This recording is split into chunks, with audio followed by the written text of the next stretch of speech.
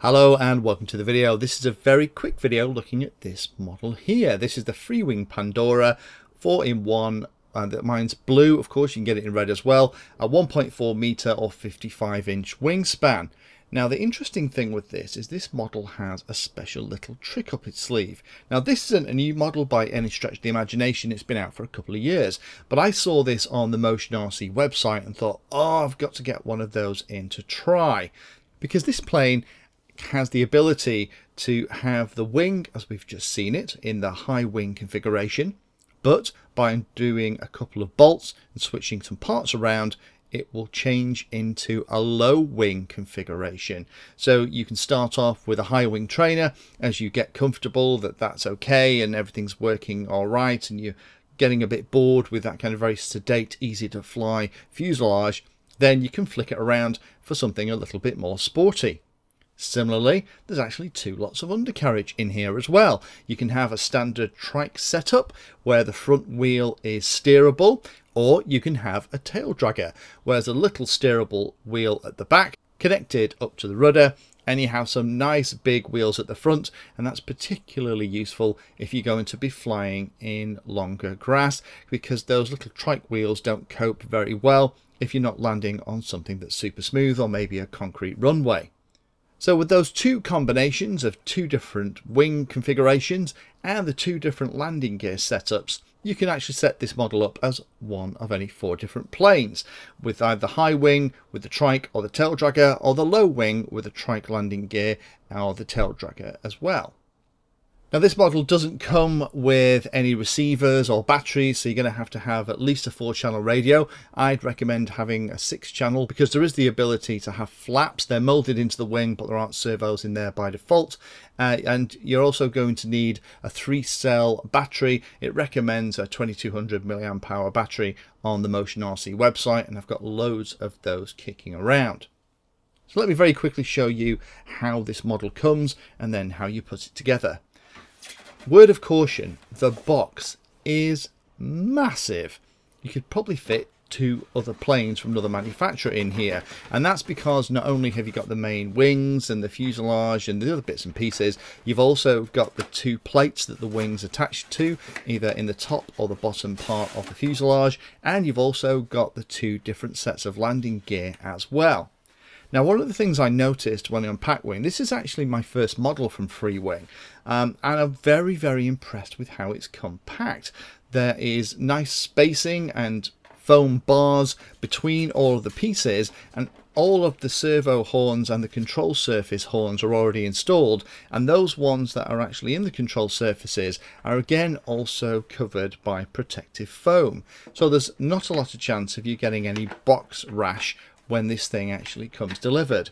So as I'm pulling mine out, the other thing that I'm spotting is some really nice touches. There are nylon hinges on all the control surfaces. Now normally on models like this I tend to find that they have foam hinges, and those foam hinges you need to work a little bit before you put them together, but these things are actually put together with little cute nylon hinges into that EPO foam construction. So once I've got all the pieces out, then we'll move the box out of the way and we can actually see what we're dealing with. So to put the thing together, you need to decide whether or not you're going to want the high wing or the low wing configuration and what landing gear you want as well. By default, it comes with the front wheel connected for the trike setup for the landing gear, and mine came with the high wing canopy installed. And to remove that, that's very straightforward. Just 2 bolts at the back of that allow you to lift that up, and you can swap it for the other spare canopy that's in the box, and then underneath, if you flip it over, another 2 screws, and you can remove the plate at the bottom of the plane and replace it with the other one, which will hold the wings in place. The wings have some nice reinforcements, and those nice chunky hollow carbon rods plug into the supports at the top or bottom depending on how you're going to put them together. So the build of this model is pretty quick, and you do get all the pieces in the box, including a little screwdriver. To swap over from the trike landing gear to the tail dragger, which is how I'm going to test fly initially with the high wing setup, you need to remove the cowl from the front. That's done with 4 screws. Then once you're in there, you can get hold of the 4 screws that actually hold the front nose landing gear in place.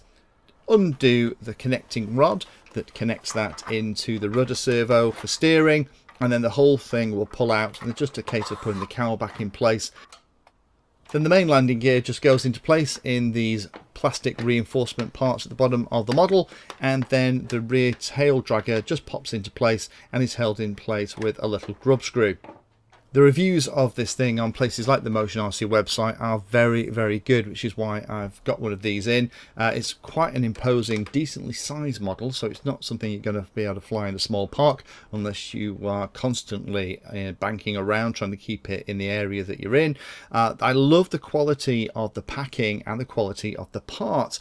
The way that those hinges are installed and the way that everything comes is absolutely top drawer. So for my first model from Freewing, this is a pretty impressive initial experience. It is very easy to build. Everything latches together and everything seems to be just a couple of screws and the entire thing starts to come apart.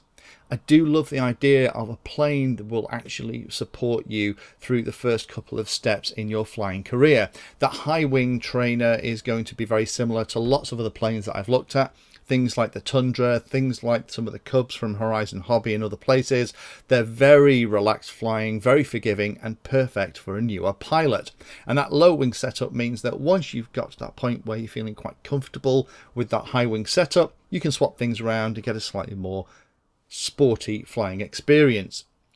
It's a nice size and those bright graphics on the wing are going to help with orientation. And the spares availability is fantastic. This is a model that's been around for ages. Loads of people carry the spares and they're not ridiculously expensive too. So if you do break a wing or bend something or snap part of the landing gear or damage the cowl at the front of the model, it's only a thin plastic shell, then it's pretty inexpensive to get another one. A couple of things to consider that I spotted as I've been building this thing and getting ready to go out and maiden it. There aren't any underwing decals to help with orientation. A lot of the models from places like Hobby King have had thick black stripes underneath, and I actually quite like that. I like the ability to have clear visual representation of which side of the plane I'm looking at. With this one, if I can't see any decals, it's probably going to be the bottom. Aren't any FPV mounts in the box. There aren't any considerations for that. For those of you that don't care about FPV, probably won't care about that. But for me, I like to stick cameras on most things at some point during a model's flying career. Aren't any spare props in the box? It's a bit of a shame because, to be honest, you're probably going to snap one of those with the prop being at the front. If it comes in and leans over, then there's potential for damage. If you're going to order one of these, I'd definitely order a spare prop or two. That's probably the thing that's going to get broke the most. The larger landing gear wheels are that grey foam. Not a huge fan of that. Having the wheels in black or even having the pneumatic wheels would have been a nicer touch. This is a little bit old school now and it'd be nice if they updated them. Last couple of things. Disappointed the flaps are not installed from the factory. It's going to be relatively easy to put those in. Glue in a couple of servos. The controls horns and rods and things are kind of in the pack. So that's not a particularly big deal to put them in. But having them there from day one would have been nice for this kind of money. And while we're on the subject of money, this is a £200 plane. So I would probably not, if you're getting into flying, have this as your very first plane. I'd probably have something else that was a little bit cheaper. And then once you've got over the crashing it every time you take it out to fly stage, then potentially move on to this and start with the high wing trainer configuration with the tail dragger, and that will give you the ability to progress. And then this plane could potentially stay with you through those first couple of months as you get better and better, and then be able to support you in that low wing configuration to continue to improve your flying as well. So hopefully that's interesting for those of you that haven't seen this before, and I'm impressed at how well it's been put together and the fact that you do have this flexibility. I'm looking forward to getting it out to maiden, and hopefully I'll be able to get a video up in the next month or so where I can actually show you what it's like to fly. But from the size and the way it's gone together, I'm not too worried about that. I guess it'll fly like most of the other large Cub style trainers, i.e. very relaxed and very easily. Thank you for taking the time to watch that video, and particularly for watching right to the very end. We try and release a video on Tuesday and Friday, and sometimes we'll release 1 or 2 extra ones in a week as well. All of the videos on the channel are organised into easy to use playlists, so do have a look in there, because if you're interested in a subject, we organise all the videos on that subject so you can find them easily all together in one place. If you like what we're doing, then please like and subscribe and tell others about the channel so they can come and join as well.